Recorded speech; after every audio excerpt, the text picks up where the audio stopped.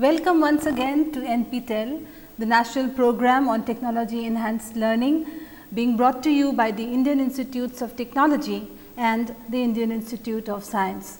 We are in the second module of our series of lectures in the course entitled English Language and Literature. This module, for those of you who have been following these in a chronological manner, you are aware that this module is exclusively on the history of English language, of the English language. We have already discussed the general features or the overview in the first lecture on which was entitled Introduction to the History of the English Language, and we have been through Old English and Middle English. Today the lecture is on Early Modern English, which is lecture 4 in the second module. And before we move on to the topic proper, let us as usual take a brief look on what we did in the last lecture, what we talked about in the last lecture by way of a recap. Now, I cannot reiterate this enough that really these lectures in our course are may not be English 101 in the sense that topics are quite vast, but these lectures are, I would say, elementary, in their level, and by more like an introduction to each of these lectures is an introduction to the topic declared in each of these. And for those of you who are not in engineering colleges, the students of which are the target audience for these lectures, may want to view these lectures, learn from these, or simply by way of recapitulating what you had learned in your say BA English major, etc. These lectures are by no means high level ones. So, I would like the audience to appreciate the level in which we are talking. It may be an elementary level, but these are always, at least to my experience as a student and teacher, always relevant and things that we need to visit time and again. So, we found in our last lecture on Middle English that the Middle English period was one of great change, and we had taken recourse to books like A.C. Baugh's History of the English Language and several other texts, which as I said have mentioned also in some other lectures. These books are regarded classics. They are books that one can go back always, right, to know about the established, at least the established features of English at any given time in the past, right. So, in one of these books we find that the Middle English period was a period of great change, and we know that the Norman conquest, you must realize is that the lectures that many of the lectures that we give here, and ideally it should be so, are always related to political maybe upheavals or general political changes, the changes of power from one hand to another, social factors, technological factors like say the Industrial Revolution, about which we will be talking a lot in the next lecture on modern English. So, here too we find that the Norman conquest and the conditions that followed were responsible for a period of great change. And yet we also find continuations of tendencies that had begun to manifest themselves in Old English.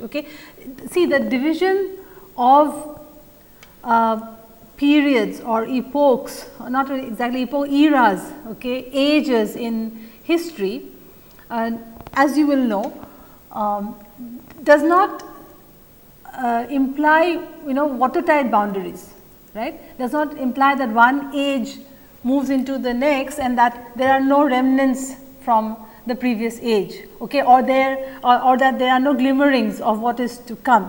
In the same way, though we had major changes following the coming of the Norman French, the conquest by the Norman French, about which we talked at great length in the last lecture. Okay, there were also in the Middle Ages, in Middle English, the continuation of certain tendencies, okay, following the coming in of Anglo-Saxons, okay, and the beginning of the Anglo-Saxon language. Now, next we also found importantly that the last phase, that is Middle English, marked the decay of inflectional endings. Okay. The grammar, as mentioned here in one of the texts, the grammar of the English language was reduced from a highly inflected language to an analytical one. Now, the endings of these nouns, adjectives, okay, and to some extent verbs were altered in pronunciation in a way that almost lost their distinctive form, right. Now, we also found that borrowing from the vocabulary of the French, okay, the sheer importance given to French culture, the need of the people to cultivate, right, French culture, not just its manners or mannerisms or fashions, etc., is also what was important. Also was in the Middle Ages. Again, I am so sorry. In Middle English, okay, was the borrowing of words, okay, from French. For instance, we found that there were governmental and administrative words like government itself, governor, administrator, then crown, princess, okay, things indicating class, for instance, servant, right, peasant, slave, noble, etc.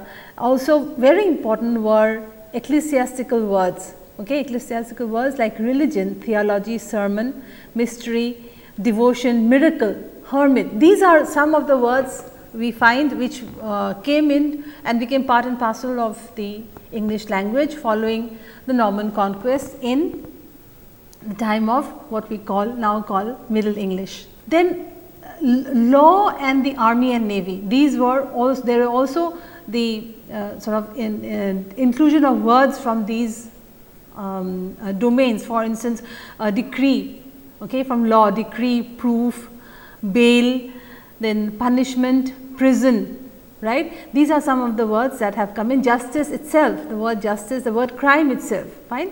Then from the army and navy, the words army, navy, peace, lieutenant or lieutenant, enemy, dart, sergeant, chieftain, havoc, etc. These were the words that came and enriched the English language.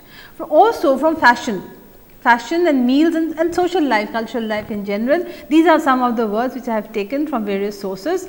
These include fashion, dress, habit, gown, coat, and for food, beef, mutton, sausage, gravy, biscuit, cream, sugar, etc. So, the words which we think which to us are English words, it is to be remembered, are words that have come from various languages, and particularly when we talk about Middle English, okay, the Norman conquest was, as I said, a landmark, right. It was a landmark event or series of events during that time, which had enormous repercussions for further growth and change of the English language.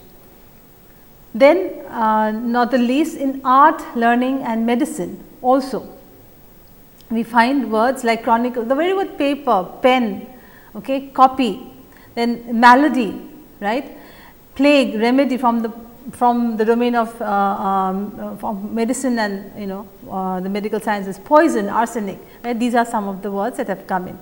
Then we also found very important point, which is the rise of standard English, okay, and let me quickly again read. This is available in the last lecture, but let us just quickly go through it again. By the end of the 14th century, a language emerged in the written form that varied with the local dialects. This was recognized as the standard language both in English and writing, and was called London English. It is very important, okay. The rise for the first time really, even though there may have been a sporadic emergence of a dialect that was going to become more or less a standardized or standard dialect. It is in this time that we find the rise of standard English, okay. So, by the end of the 14th century, which was known as London English, or it was the dialect of East Midland. Okay, so that was a clear indication of of the emergence of a standardized English, okay, which is London or East Midland dialect. And also this region was also a vastly populated one, it was also a large one, and in terms of trade, etc., or in terms of general prosperity, this region was also, okay, sort of this region was the sort of hub, right. And perhaps for that reason, as many scholars would insist, okay, this East Midland dialect or the London English became the standardized English or standard English. Now, we also found that that much has been said about the importance of London English, okay. And let me then read again from Baugh. By far the most influential factor in the rise of standard English was the importance of London as the capital of England. London English took as well as gave. It began as a southern and ended as a Midland dialect, and the London standard had been accepted in most parts of the country in writing in the latter part of the 15th century. Okay. So, this is finally how it came to be established by the 15th century. Now, we come to early modern English, and we do not really speak of just a modern English. Okay. We usually divide the history of the English language at this time, okay, into two distinct categories. These are early modern English and modern English or late modern English. Okay. Modern English, late modern English is usually referred to as modern English, which is the topic of discussion in our next lecture. Okay. So, again you may look at several texts, but for our purposes, Baugh's again a history of the English language, and Indrani Ghosh, history of the English language, a critical companion. These are some of the books that I have consulted for this lecture, and also in a minor way some other books. So, in general, as I said, modern English, what I said in the last just a couple of minutes seconds ago, in general, if you say modern English, you would start from say from the 16th century, that is 1500. Okay. And in particular, the Renaissance, which is 1500 to 1650, is a time that is enormously important for us as far as this early modern English is concerned, right. Now, scholars list the changing conditions in the modern period, and let us look at this slowly and carefully, right. Now, again according to Baugh, there are particular events in the development of languages which have often have recognizable effects, like the Norman Conquest and the Black Death, or the bubonic plague. Okay. Now, the new factors which are there in the development of modern English, right, were four. The macro ones were four, there were several others, but for our purposes it is enough for us to know that there were four very important socio-economic conditions under which modern English developed, particularly early modern English. Okay. So, these are the coming of the printing press, okay, the bringing in of the printing press by William Caxton in England, and also second, the rapid spread, as it were, of popular education in England. Then also the increased means of social communication. Okay. Then finally, the growth of social consciousness with the rapid growth, okay, of reading following the printing press, and thereafter the rapid growth of social communication. Do you understand? So, what are the first 4 points that we have? This is the coming in of the printing press. Number 2 is the rapid spread of popular education, then increased communication and increased social communication, and the growth of social consciousness. Now, let us take an example, a very brief extract from A.C. Baugh's book, and then we will have an idea of what things were, conditions were at that time. Now, from A.C. Baugh's History of the English Language. The majority of these, it is true, were in Latin, whereas it is in the modern languages that the effect of the printing press was chiefly to be felt. But in England, over 20,000 titles in English had appeared by 1640. The result was to bring books which had formerly been, look at this, the expensive luxury of the few. Okay. Things no longer stopped at this. Okay. Books were no longer the things of luxury that were available only to the rich or only to the poor or only in manuscript form in abbeys or churches or in other libraries, right. As Boss says, the result was to bring books which had formerly been the expensive luxury of the few within the reach of all. Okay. We were talking about in the previous slide, it relates to the rapid spread of popular education with the coming in of the printing press. Then it was possible to reproduce a book in 1,000 copies or even 100,000, every one exactly like the other. And he says, he comments here, a powerful force thus existed for promoting a standard uniform language. Okay. You see how, when we are talking about this, we can talk about this over and over again, okay, how the impact, how technology has an impact, okay, ultimately on social consciousness, right. We had the coming in of the printing press in England, we had the availability, okay, as he says here, maybe 1,000 or maybe even 100,000 copies of books which were, available or accessible to a very, to a very small part of the population.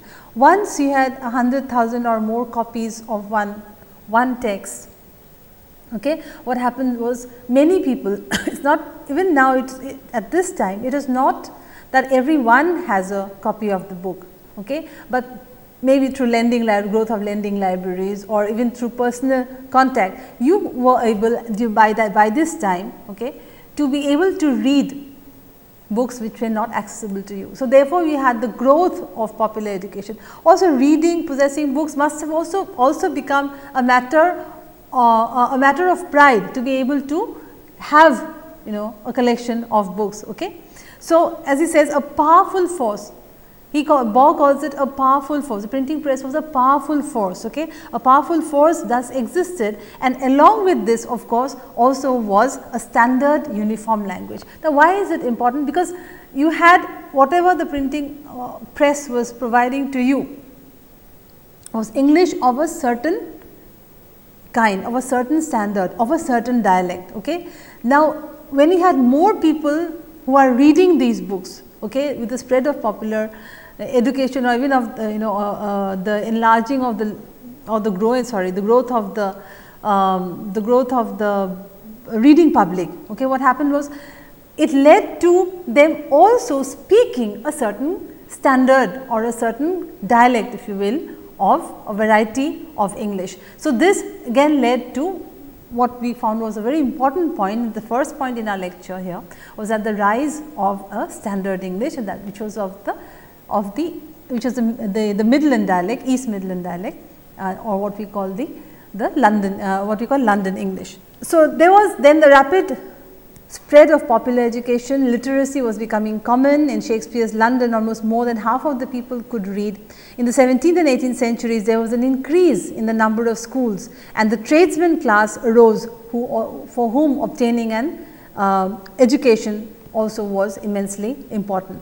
Okay. So, what we have by now, we have found that definitely compared to the Middle Ages, not to talk about Middle English, not to talk about Old English, compared to Old and Middle Englishes, what happened was, and during this time, okay, there was literacy was something that was common and was increasingly being expected of people, right, and many people could read by the time of Shakespeare's England, okay, by the 16th, 17th centuries, and here it says in the 17th and 18th centuries, there was an increase also in the number of schools, okay, and you had the rise of the mercantile class, the rise of the tradesman class, for whom being literate was very important, for whom even getting an education was very important.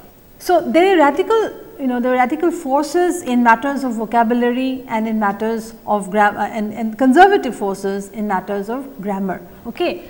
So, during this stage when we talk about grammar and vocabulary, there are two tendencies that we see. Okay. With regard to vocabulary, it appears now that the forces of change were radical, while as far as grammar is concerned, the forces were conservative ones, right. Though in the Middle Ages, Middle English period, changes in grammar were considered revolutionary, okay, whereas changes in vocabulary were not. It was seemed as if it was quite the opposite when we come down to this age. Then we also had what we call was the what Baugh calls the problem of the vernaculars. Okay. The three great problems faced by modern languages in the 16th century were these: A, recognition in the fields where Latin had for centuries being supreme, okay, the establishment of a more uniform orthography and the enrichment of the vocabulary, so that it would be adequate to meet the demands that would be made upon it in its wider use. Okay. So, this was the time when compared to Latin, there were other languages. Do you understand? There were languages that, generally speaking, okay, in Europe, there are languages that were coming up for recognition, otherwise in which the classical languages had held sway.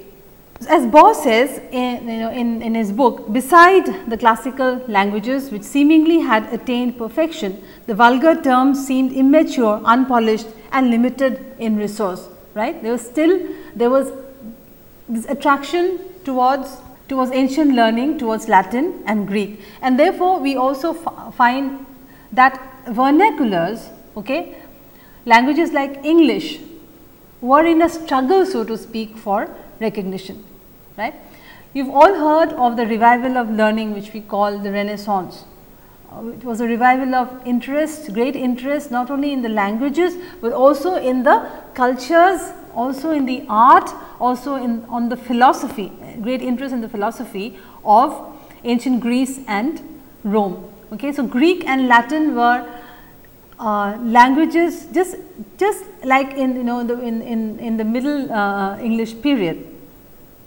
Okay. It was it was considered to be a matter of pride, to know French, right, to know French manners, to be well versed in the French language, okay, in French art, cuisine, etc. Right. So, also we will find by the Renaissance a knowledge or at least an interest in things classical, okay, was something that was considered desirable, okay, if one were to make one's mark among scholars, among poets, even among scientists. A knowledge of the classics was considered very, very desirable. Okay. So, therefore, there was the renewed interest in Latin and Greek, and as Baugh says, besides these so called polished ancient languages, okay, languages with a great history behind them, okay, which languages that seem to have attained almost a stage of perfection, other languages, what we call the vulgar terms, vulgar tongues seemed rather immature and unpolished and limited in their resources. This is what again Baugh says, okay. How then do we account for English, right? And I am bringing in this passage here from Baugh, and let us see how he explains this, okay. Please look at this slide. Baugh says the real force behind the use of English, let us underline this, was a popular demand, the demand of all, so look at this is very important, all sorts of men in practical life. Look at these words, popular, practical, all sorts of men. Okay. Let us read this again. The real force behind the use of English was a popular demand, the demand of all sorts of men in practical life to share in the fruits of the Renaissance. The revival of learning had revealed how rich was the store of knowledge and experience preserved from the civilizations of Greece and Rome. The ancients had not only lived, but had thought about life and drawn practical conclusions from experience. Much was to be learned from their discussion of conduct and ethics, their ideas of government and the state, their political precepts, their theories of education, their knowledge of military science and the like. Okay. So, it was considered that if you knew the English language, right, you could have access to the great ideas of of the ancients through of Latin and Greek, okay, especially through translations. So, the revival of learning, as Bose says, had revealed how rich was the store of knowledge and experience preserved from the civilizations of Greek and Rome. So, you see there you had Anglo-Saxon English, and then you had the French, the Norman French conquest, right, where there was this historic tussle between the French language and the English language. Okay. Here we had a language that had begun to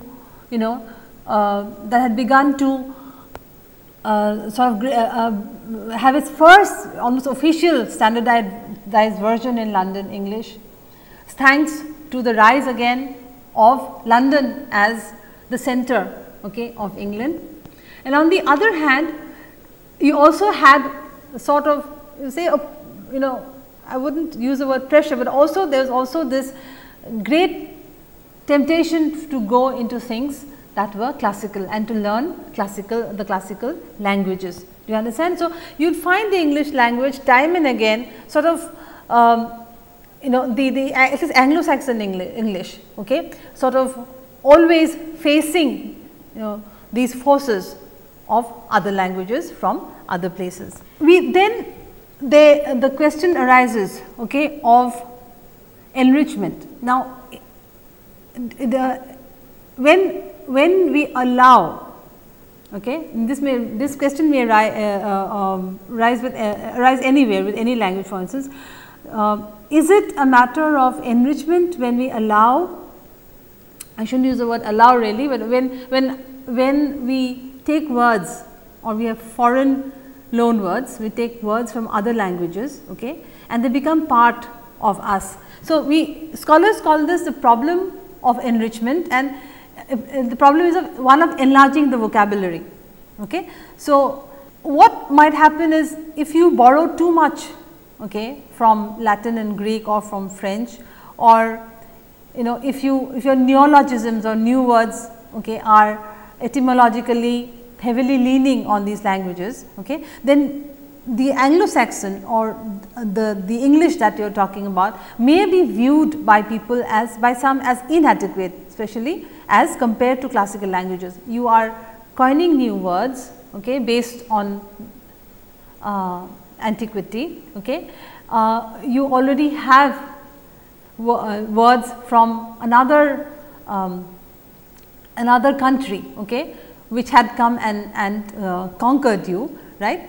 And you had not only that, you also had borrowings from, say, Italian and Spanish, etc. Okay. So, is this a matter of enlarging, simply enlarging the vocabulary, okay, or is it a problem of enrichment through others? Now, this is something that we leave to the linguists and the people of philology and the people in the history of languages to decide and debate. Just suffice it here to just bring it to your notice that whatever was seen as inclusion and enlargement of vocabulary and the growth of vocabulary may also be seen as a problem of sort of downplaying, okay, downplaying the sort of vernacular, if you may use the word here, when you allow a lot of what is quote unquote foreign influence, okay, to come in to the existing language. Let us quickly look at this slide on this for and against the borrowing of words. Like Bo again here he makes this observation, okay. He says the wholesale borrowing of words, look at his language, the wholesale borrowing of words from other languages did not meet with universal favor, okay. So, it is not that everyone was happy that words have been brought or imported, so to speak, from other languages. This the strangeness of the new words was an objection to some people. Now, it is not that the word is new, okay. If it comes from another language, the intonation is new, okay, the pronunciation is new, the cultural resonances that words carry, these are felt to be alien by many people, this is idea that this word is not exactly homegrown. Okay. So, it has several various even political resonances as it comes into one's vernacular language. Okay. So, let us read this again. The wholesale borrowing of words from other languages did not meet with universal favor. The strangeness of the new words was an objection to some people. Now, however, there were more scholarly people who looked at this phenomenon, okay, of borrowing words from other languages in a more balanced manner. And John Dryden, for instance, many of you may have heard of the great poet John Dryden. Dryden was of the opinion, okay, that as long as the importations was, as Boss says, judicious, as long as these were judicious importations, one should not really have much to complain as far as borrowing words was concerned. Okay. So, it was a matter of balancing the coming in of new words as against the existing tendency or existing pool of words that were there since the Anglo-Saxon times or even before these times. So, there are a few borrowed words here, for instance, that we may refer to, and from Greek, for instance, the words that were borrowed were encyclopedia, acme, anonymous, criterion, ephemeral, lexicon, polemic, tantalize, tonic, thermometer.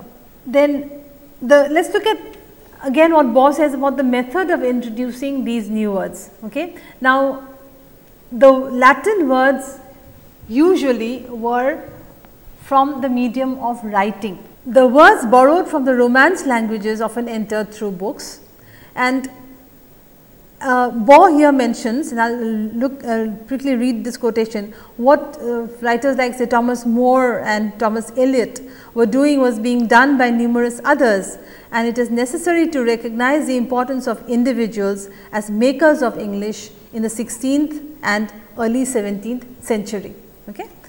These are what we get through their works or through, as it says, the medium of writing. By 1721, we find this 150 years later, after Mulcaster had urged for the compilation of a dictionary in 1582, the first dictionary was published by Nathaniel Barley called Universal Etymological English Dictionary. Okay. The earliest dictionaries explain the meanings of the words in Latin or other foreign languages and hard words in English. Okay. So, we had these early dictionaries would go to great lengths, okay, to explain the meanings of the words which came from Latin or other languages, or even words that were in English, but were considered difficult. Now, let us look at some of the important dictionaries that are listed here in the 17th century mostly.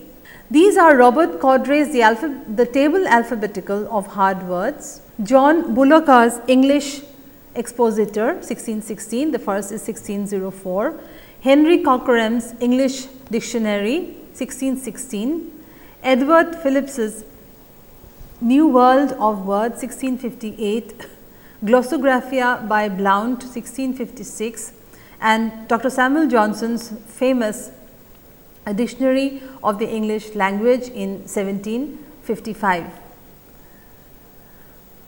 We also find the great influence of a writer like Shakespeare as far as the vocabulary is concerned. Okay. Say Shakespeare invented over 1700 words.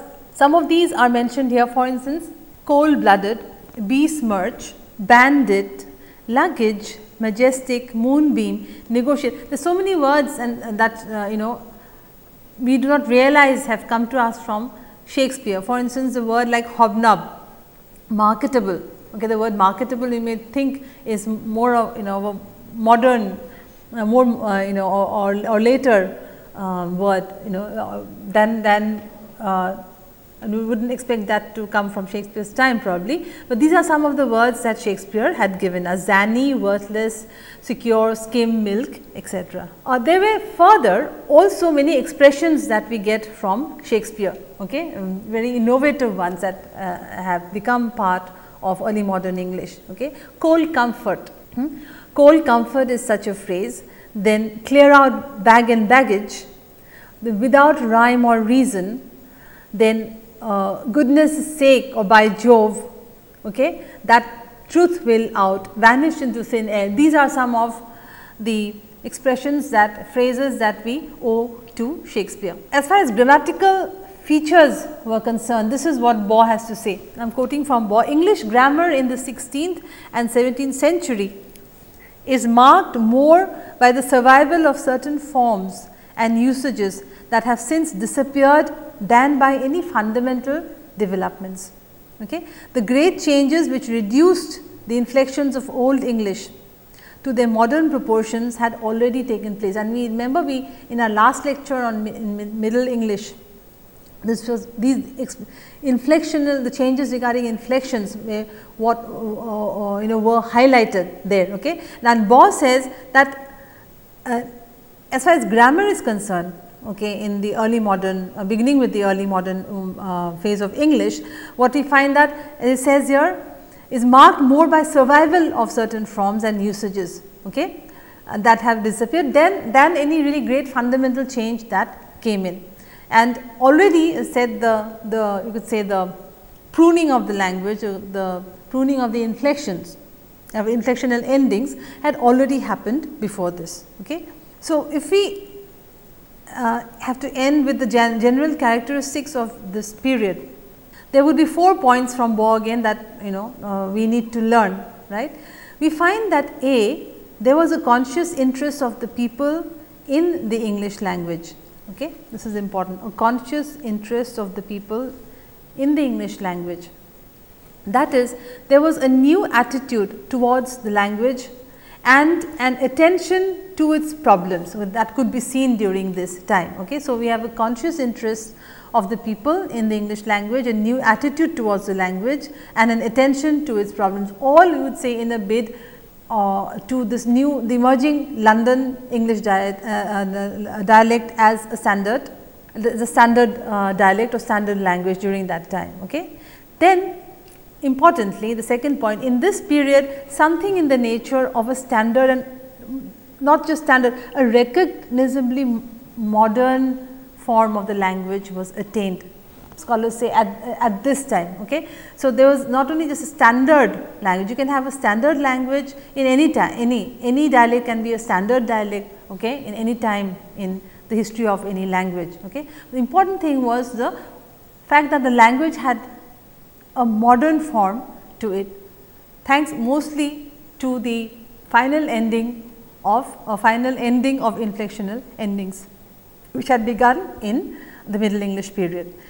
English in the Renaissance was much more plastic. Plastic, by here plastic we mean far more amenable to change, okay, far more, for instance we use the word plasticity when we talk about neural plasticity. Okay. So, I would say the quality of its quality of adaptability, okay, to adapt itself to change because of its flexibility. Okay. So, English in the Renaissance, as Baugh says, was much more plastic than today, as men felt freer to mold it according to their wills.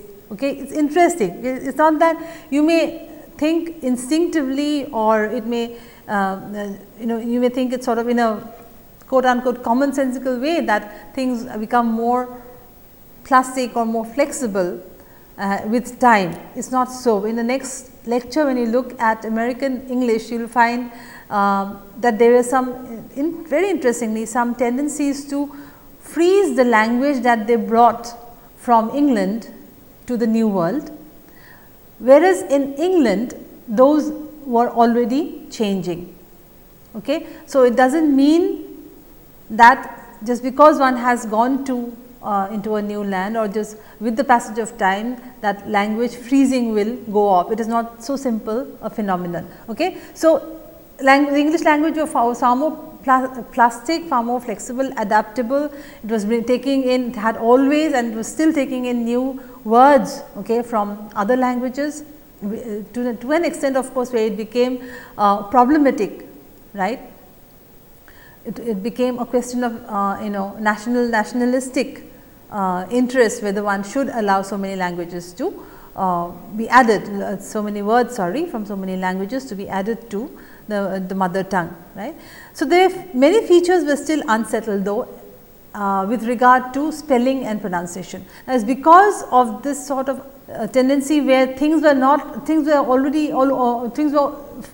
quite fluid, that there was a standard at the same time, there was a standard dialect at the same time, there were other probably other standards probably that were clamoring for inclusion into the rising London English, and these features like pronunciation, for instance, were not what we find today in the official sort of Queen's English, as we say. Okay. So, spelling and pronunciation were still fluid and people were still experimenting different, you could say different parts of England were probably, people in different parts of England were probably also showcasing their pronunciations and their spelling. So, the time it was only by the modern age, okay, that you find that the establishment of a greater stability, okay. Even though of course in modern English we also have the important variations that we find in beginning with the New World, with America, and with places like India, places like Australia, etc. Okay. So, we have come to the end of this this introductory glimpse into early modern English, and instead of doing a recap of what we have learned, let me pose questions to you and give you an example of how you may want to attempt those questions. Okay. For instance, the first question may be something like, what were the 4 most important changing conditions, okay, in modern English, particularly early modern English, okay, which differentiate it in a radical way from the previous periods in the history of the English language. Okay. So, these are, you would say that there are 4 factors, okay, which led to the growth of early modern and eventually modern English. And we also say that we do not take modern English as as one homogeneous age. We break it, okay, from the Renaissance onwards, and we break it into early modern English and late modern or modern English. So, the 4 factors were A, very importantly, the bringing in of the printing press by Caxton, okay, to England, and following that what happened was were the others, the next 3, that is A, the rapid spread of popular education, okay, with the availability of books. Then there is increased communication and increased social communication, okay. Playhouses, right, played very important. You did not have the modern pubs that you did, okay. The playhouses were the most important probably avenues and arenas of social communication, the people, okay. Then finally, the growth of social consciousness, with the playhouses, and next the availability of texts, okay, the availability of what we today call hard text, right, because of the coming in of the printing press. That was question number 1. Now, if you can get a question like this, according to the scholar A.C. Baugh, a powerful force existed for promoting a standard uniform language. Explain. Okay. Now, you have to explain what this powerful force was, right. So, you would then say again that this powerful force was that of the printing press, and you can also say that in it resulted, okay, in this important cultural phenomenon, that was the availability of texts which were hitherto what? Which were hitherto items of luxury, okay, or items of access and privilege. Okay. With the availability of hundreds of thousands of copies of a single text, right, there were bound to be enormous social changes which also led to the change or or to the growth and development of the language. More people were using it.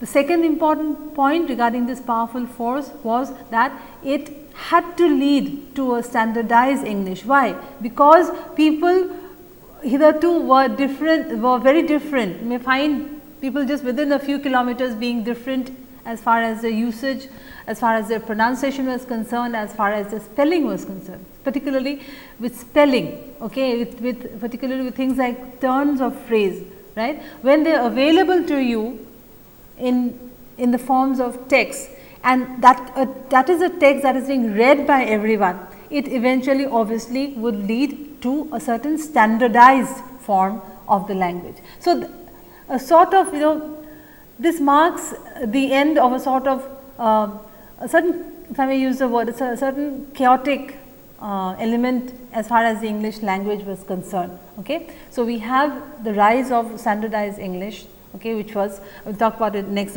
that would be the next question. Okay. Another question would be, what were the other changes, okay, in society, for instance, and you would say one very important change was the availability or the the establishment, increase in the establishment of a number of schools.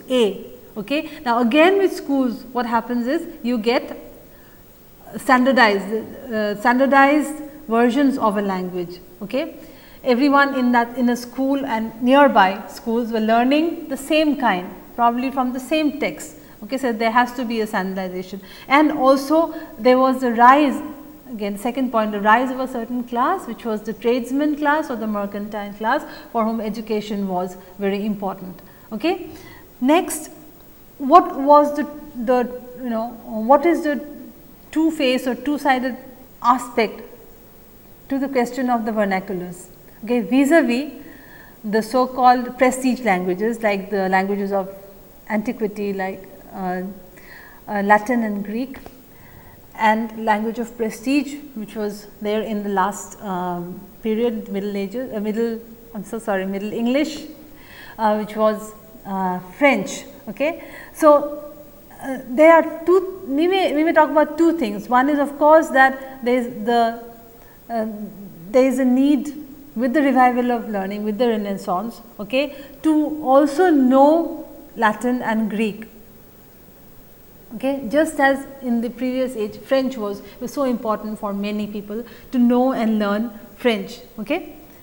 More so because by as Beau says, when you placed the so-called vernacular alongside the Greek and the Latin, then the vernacular tongues would then seem what we call vulgar tongue, the tongue of the common man's language. Okay, seemed immature, as Beau says, limited and unpolished. So, this was one part of the problem. Okay. Then the other aspect to it was, again, all sorts of people, all sorts of men, which probably means people from all classes, okay, to put it in another way, or all classes, okay, wanted access to the ideas of the ancients, okay, as far as practical life was concerned, as far as philosophy was concerned, right.